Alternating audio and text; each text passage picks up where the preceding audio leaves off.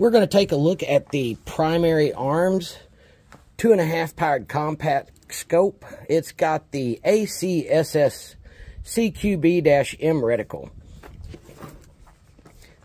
It's got your BDC dots out to 600 yards. It's got your built-in rangefinder over here on the side. And it's got your big horseshoe there for up close and personal.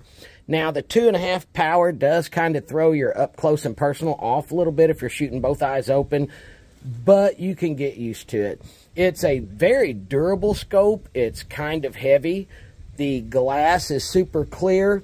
The way this works with the 5.56 is you sight it in on the top of the dot, the center dot here, at 50 yards, and then you can use your BDC dots out to 600. So far, it's been pretty reliable. I'm only going to shoot out to about 300 yards today, 275, somewhere around in that. So we're going to shoot up close, then we're going to shoot 100 yards, then we'll shoot out to nearly 300.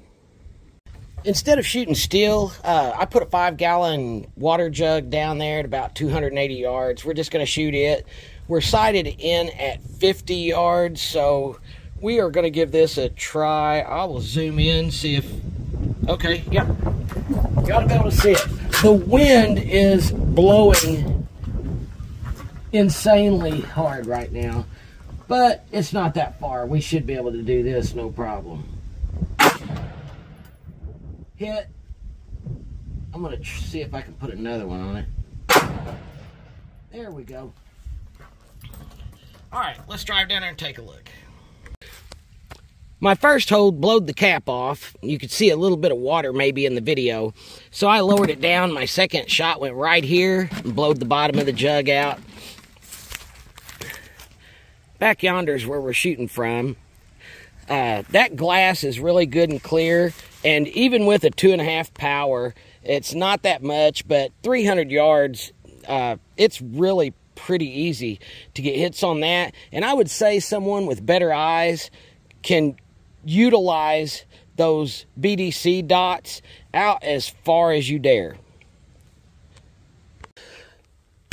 So when we first started sighting in today, we finally got her at 50 yards and was easily able to make hits out to 300 with the Primary Arms 2.5 powered compact scope. The reticle's pretty good. I think it would work better for people with younger eyes, but it's a very durable optic. The glass is really clear, so it's got drop compensation out to 600 yards once you get it sighted in like this.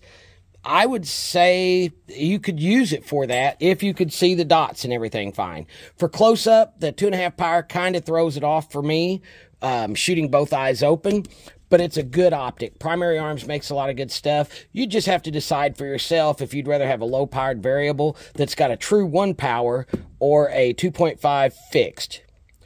Thanks for watching.